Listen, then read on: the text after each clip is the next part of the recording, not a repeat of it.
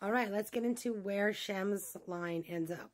So Aram, his son, one of the five, that's Aramic, Armenians, Mesopotamians, and Syrians. The Lydians descend from Lud. Assyrians descend from Asher.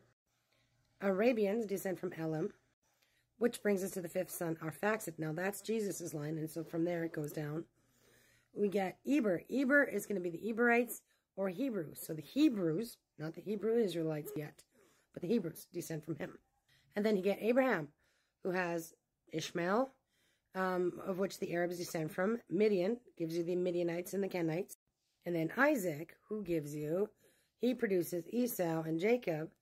So Esau, you get some Arabians, you get the Edomites, some Chinese, Japanese, and Russians as well. And some descend from Esau.